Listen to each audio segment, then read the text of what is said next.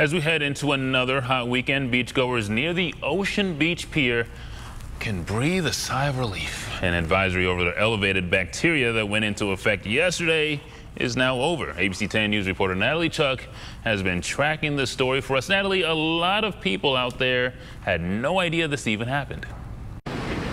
Yeah, and that good news really could not come at a better time. The sun is shining out here at Ocean Beach, and there's a lot of people kicking off the weekend by coming out here and enjoying watching the waves. But these signs are still posted up along the sand saying no swimming and warning people to stay out of the water. Again, that advisory is no longer in effect. That update came in just before 3 o'clock today. But when we came out here this morning, there was a lot of people still out in the water while that advisory was in effect, and they didn't even know about the advisory until we pointed out these signs.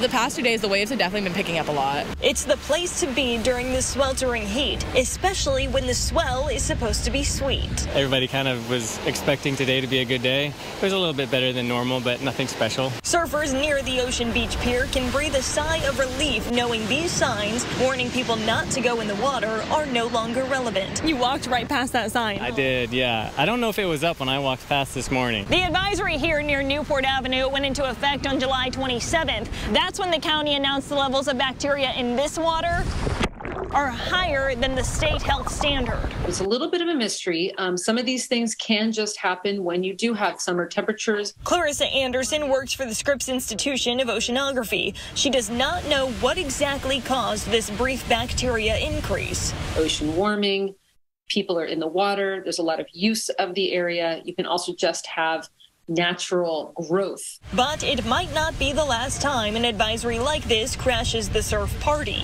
Either way, it probably won't stop them. That's just kind of the mentality of surfing. Like, if you can safely be in the water, or in surfers' minds safely, then they're going to do it. Reporting in Ocean Beach, Natalie Chuck, ABC 10 News.